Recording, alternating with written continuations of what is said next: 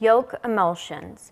Egg yolk emulsions produce smooth and creamy textures. Welcome to this training module designed to educate food formulators on how egg products can contribute to pleasant, creamy mouthfeel in all types of applications, from dressings to sauces to custards and puddings and ice cream and other confections. It is highly recommended that you also view the modules on crystallization and egg white foams, as well as the one on refrigerated desserts, which discusses protein coagulation. All of these egg functions, coagulation, crystallization, and foaming, as well as the focus of this module, emulsification, contribute to smooth and creamy textures in foods. Eggs do all this naturally. Smooth and creamy products can derive their texture from eggs. Each egg example contains one of the four functions, contributes to texture, coagulation, crystallization, foaming, and emulsification. So what exactly are emulsions and why are egg yolks so efficient at creating them? Here we can see that obviously oil and water will not mix when mixed up and left to settle by themselves. Very simply, an emulsion is a dispersed solution of two immiscible liquid phases. They are miscible because of their oppositely charged molecular structures that naturally repulse each other. And the best example of this is oil and water. The creamy, smooth mayo is a perfect example of an egg emulsion. When the outer phase consists of water and the inner phase consists of oil, it is considered an oil in water emulsion. Mayonnaise and ice cream are two common examples of this type of emulsion. When this is reversed, or in other words, water is dispersed in oil, a water in oil emulsion exists. The most common examples of these are butter and margarine. The visual appearance of an emulsion depends on the droplet diameter, with most food emulsions consisting of very fine droplets with diameters in the range of 0.15 to 100 micrometers. Such a fine particle size emulsion has a milky, creamy, and somewhat opaque appearance.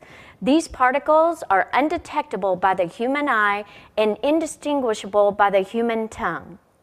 If we take a closer look, we can see what happens on a microscopic level when an emulsion occurs. Emulsions do not just happen. They are made and stabilized with the assistance from other emulsifiers, which are surface active agents that decrease the interfacial tension that exists between two oppositely charged molecules. Quality emulsifiers, such as egg yolks, prevent the fine droplets from aggregating and coalescing into a single large droplet. Emulsifiers are unique molecules as they have oppositely charged end. The polar end is hydrophilic, meaning it likes water and readily dissolves in water. The other end is hydrophobic, meaning it repels water.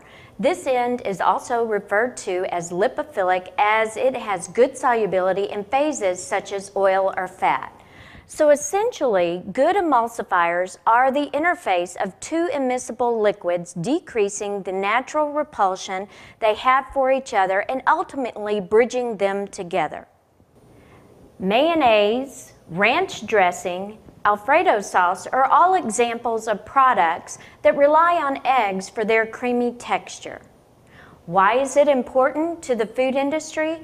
Well, so many of our foods rely on this so-called creaming of oil with water. Besides the products mentioned, other common examples include cream puffs and custard. Egg yolks are a choice emulsifier for these and many other applications, as egg yolks are a concentrated source of a number of all-natural emulsifying compounds, including phospholipids, lipoproteins, and lecithin. And in today's back-to-basics, clean-label, food formulating environment, egg yolks appear on ingredient statements as very simply egg yolk. The emulsifiers in egg yolk function in a number of ways to produce the desirable creamy texture. For example, in custards and chocolate truffles, they can coat polarized liquids with fat to create a smooth, creamy texture. Here again, under the microscope, we can clearly see the droplets dispersed in the mayonnaise emulsion. The emulsifiers can also thicken solutions. For example, in mayonnaise, an entire cup of tiny oil droplets is packed into about 2 tablespoons of liquid to produce a thick spread. The more droplets of oil that are dispersed into the water phase, or in the case of mayonnaise, where the water phase could be vinegar or lemon juice, the thicker the emulsion becomes. Egg yolks are particularly desirable as an ingredient in ice cream mixes that do not contain hydrocolloids or synthetic emulsifiers. Not only do the yolks create a stable oil and water emulsion dispersing milk fat through the mix and prevent it from clumping, the yolks also help improve the mix's pump ability and whipping properties during manufacturing. The protein in egg yolks can also help to control density, hardness, and texture by encouraging the formation of small ice crystals. All of this contributes to the smooth, non-gritty frozen treat. A soft-serve custard is a delicious example of an emulsion that we are all familiar with. Besides the all-natural disposition of egg yolks as compared to synthetic or chemical-sounding emulsifiers, another benefit to using egg yolks as an emulsifier is their flexibility, as egg yolk stabilized emulsions can be cold or warm depending upon the fat or oil. Think mayonnaise, which is sold as an ambient temperature product and refrigerated after opening, and hollandaise sauce, which is prepared with heat and served warm. Depending upon the application, it is important to determine when egg yolks alone are necessary or if a whole egg product can be used.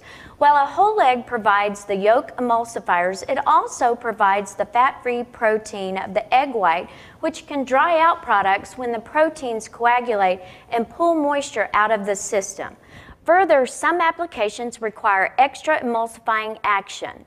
When this is the case, extra egg yolk will be used to support the whole eggs in a product formulation. Keep in mind that a number of factors can impact emulsion formation and stability. This includes agitation and ingredient addition. All variables considered, nothing beats the creamy, smooth emulsion produced using egg yolks as an all-natural emulsifier. A number of factors can impact the emulsification properties of egg yolk, and these should be considered during product formulation and manufacturing. For example, food manufacturers appreciate the convenience of dried and frozen egg products as they have a longer shelf life than their fresh refrigerated counterparts. The problem is that both freezing and drying can decrease the emulsifying ability of egg yolks. With freezing, low temperature causes a gradual denaturation of yolk proteins along with a gradual increase in viscosity.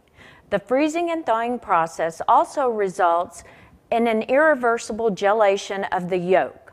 All of this decreases the capacity and stability of the emulsifiers found in the egg yolk. But don't write off frozen egg products too quickly.